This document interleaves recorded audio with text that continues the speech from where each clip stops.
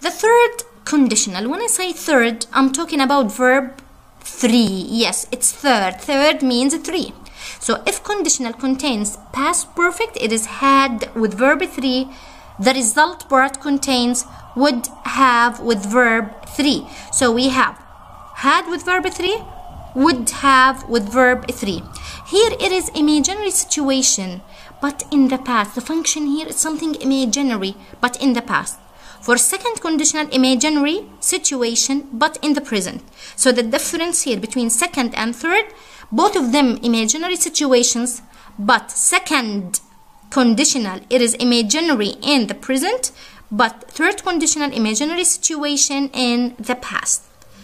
If I had got a gold medal, I'd have been happy. Had got, this is had with verb 3.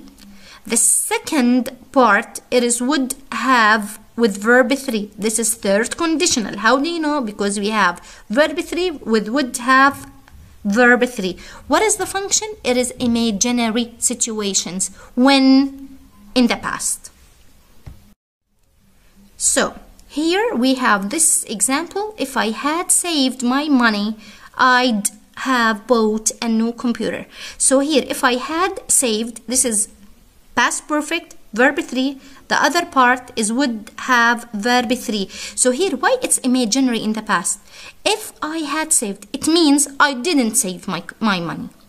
I'd have bought, it means I didn't buy, and I can't buy a new computer because I didn't save money. This is why it's imaginary. It's impossible to happen. It's impossible. So here I want you to think of this, that